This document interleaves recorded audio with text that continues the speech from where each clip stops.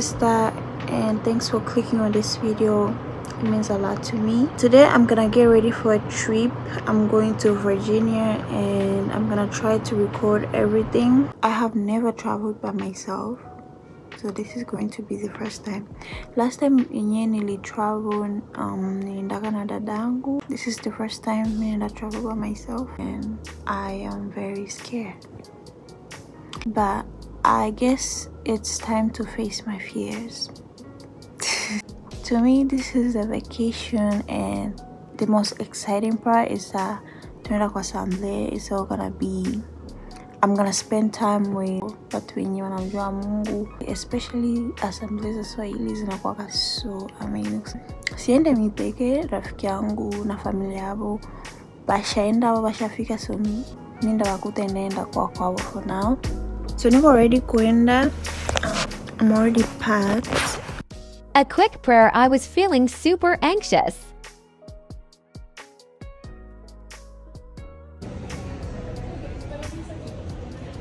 So kama kwa mwanamke anaweza kushauriwa download hii app inaitwa Pinterest. Ndio kwa maana kwa natusha ma styles za nguo za mipembe, nail style, makeup, basically anything. So kama kwa mwanamke download itakusaidia sana.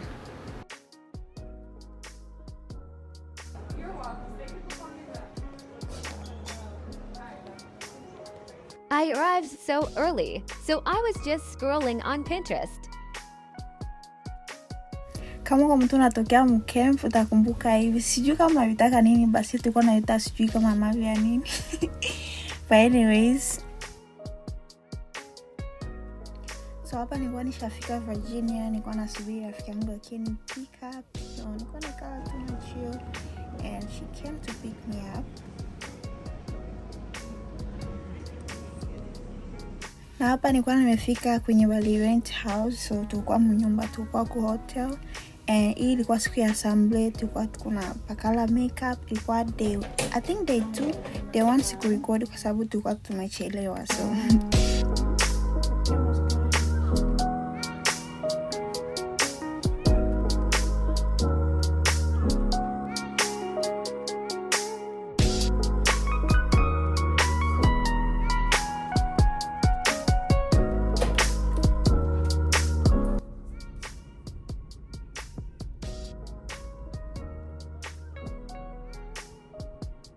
guys, this is the best setting spray. this is the best one. Your makeup is gonna last all day. Yeah, the movie. So nilikuwa nimepanga senda record my outfits, but tulikuwa na maana tushachelewa, so tulikuwa na rush. We didn't have time to do that. But kama unataka kuona my outfits, tulivala wende kwa Instagram and post everything there.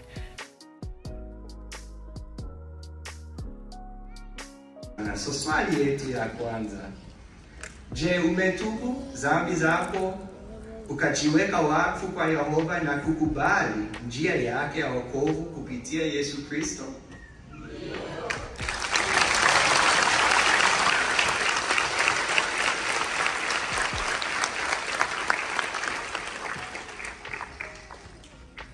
Na swali yetu ya pili. Je, unaelewa kwamba ubatizo wako unakutambulisha kuwa mmoja wa mashahidi wa Yehova anayeshirikiana na tengenezo la Yehova?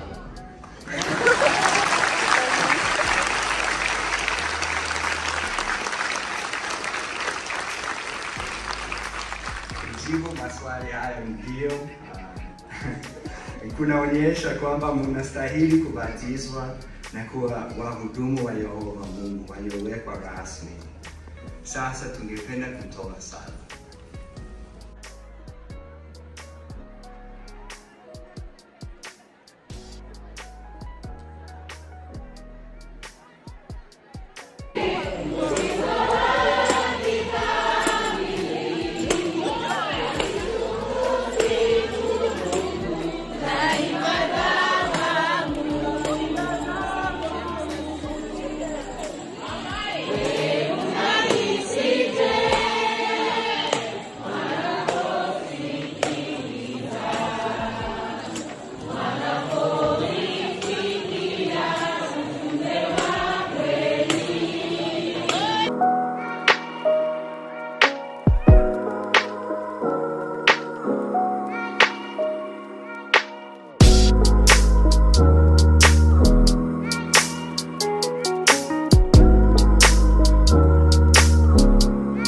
Soko clips mwa zenye siwezi post juko wenye hawa attend hii assembly na nataka wapate like reaction ya kwanza. So njo basi hapa niko narudia kunyumba. Trust me, wakati niona like mimi naanza fika tuko na shuka ni feel like napumua, cause trust me, I had so much anxiety. But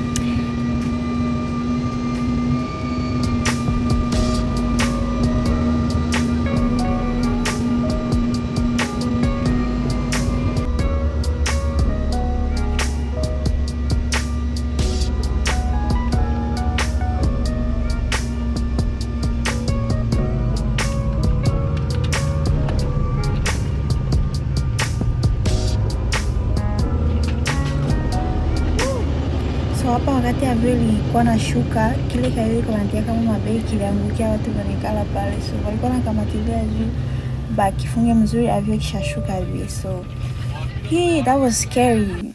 Nianza ogopa. Imagine mge happen na tuko mwanga. Nianza say avyo na bomoka.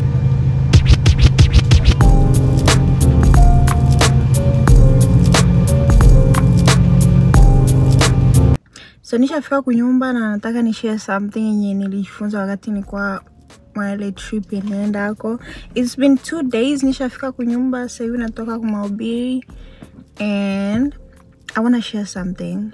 So wakati nilikuwa mwavyo, trust me, mind you, I was scared. Na kwa nafika mwavyo, mimi nagonjwa, kichwa inaniuma, tumbo inaniuma. And nilikuwa najiuliza watu wanasema say have trust Mungu.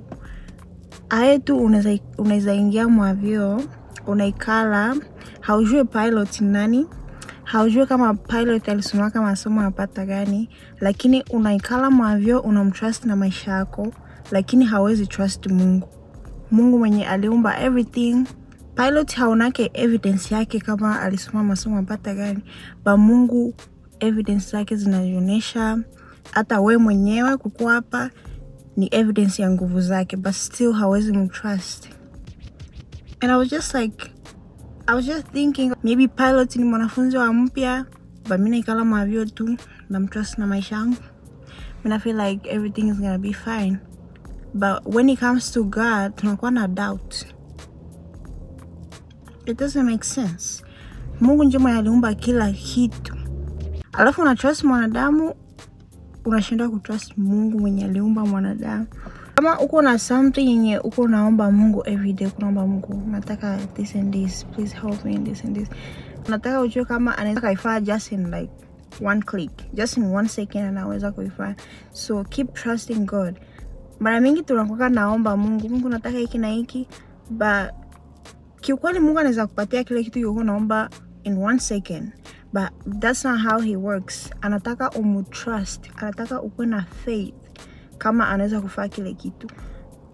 Hata mimi sometimes nakuwa naomba, mimi feel like maybe mimi nikoomba Mungu ni too much ama it's too big. Hakuna kitu kia kabambi kia Mungu hawezifanya. Because I feel like biko impossible anaweza kavifanya just in 1 second like this. So keep having faith, mkuwe na subira. Assembly nienda ako topic ilikuwa sema iwane na subira, and nilijifunza so much. I wanted to share with you guys. I hope you enjoyed this video. I know like hakuna light ya mzuri hapa, but I just wanted to share something. And thanks for watching, and I love you guys. I want you to stay blessed. Muombe sana kwa sababu kwa honest tuko siku za mwisho, so you need to have faith. Okay, bye.